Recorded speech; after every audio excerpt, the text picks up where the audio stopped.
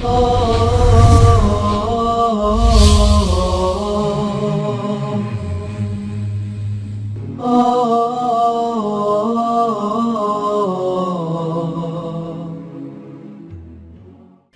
there is a question. How did Hawa, or Eve, may peace be upon her, come about? It's a very interesting question, and it has a beautiful answer.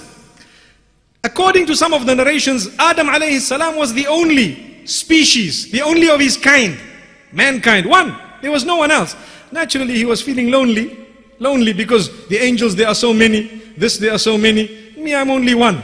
So he used to want company. He used to ask Allah for company, something that would grant him comfort. One day when he got up, he noticed someone looking very similar to him.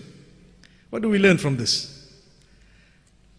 A woman was given to a man as a gift after great prayer. MashaAllah. So we ask Allah subhanahu wa ta'ala really to make us from those who can appreciate that and who can understand it. Because many people forget this and they don't realize that this woman was actually a gift. But let me quickly also remind the sisters, live your lives in such a way that you are like a gift, not a burden. Ameen.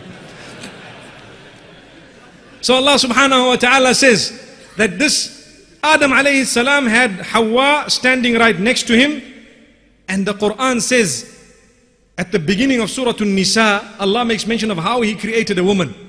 And He says, we created from him, meaning from Adam, his spouse, his wife, which means Hawa. Now there are certain people who are embarrassed and they say, no, we weren't created from man. Well, why be embarrassed? We were created from dust, from soil. At least you were created from something which was already living. Allahu Akbar. Subhanallah. There is nothing embarrassing. We are there right now. Let's talk of where we are now. This is history. No need to deny a sahih hadith and no need to deny a verse of the Quran. Clearly it says this in the opening verses of Surah An-Nisa, that Allah created man and then He created a woman from the man. So the hadith of Abu Hurairah radiallahu anhu in Sahih al-Bukhari makes mention of the rib of Adam alayhi salatu wassalam. There is nothing wrong with being created from a rib. And when the hadith speaks about how a rib is bent and how the top of it is bent, and if you try to straighten it you might crack it, so be very, very careful how you treat your women. I think a lot of the women don't understand that hadith. And they take it personally and they take it wrongly. They think it's an insult. Wallahi, it's not.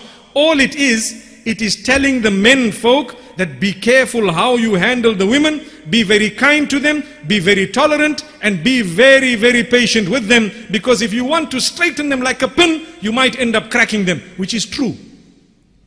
You can't have your wife exactly as you want. No. No two human beings are the same. Not at all. You know, when I was young, we were always told the 5 fingers are not the same. One day my dad came along and he says, well, if you make an effort, they can all be one. You see, you need to bend one and change the other one and do this to the other one. Then you get all of them in one line. So it means an effort is required for us to be on par. There is a give and take. May Allah subhanahu wa ta'ala grant us goodness.